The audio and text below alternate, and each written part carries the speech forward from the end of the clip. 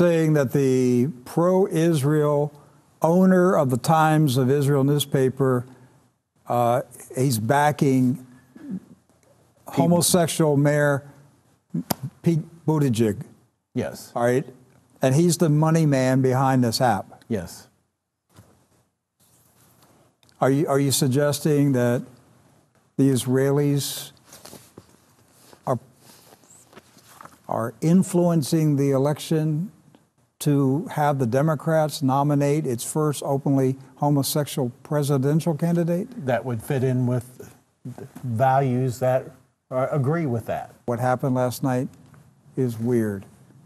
And we've already pointed out there is an Israeli connection. Imagine that. There's an Israeli connection to the Iowa disaster last night. Will the Times of Israel report that? I don't know. They might accuse me of being anti-Semitic for saying it.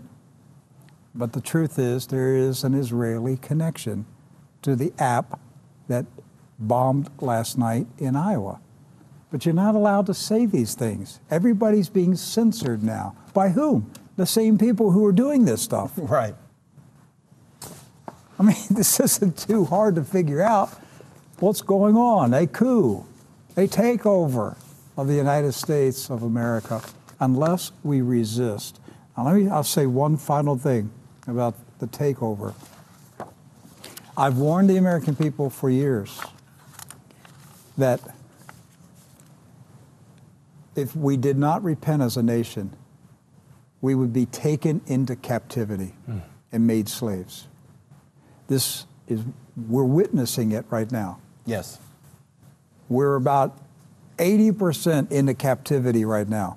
They're shutting down dissenting voices. They're censoring voices that refuse to go along with the agenda. We're deep into the captivity right now.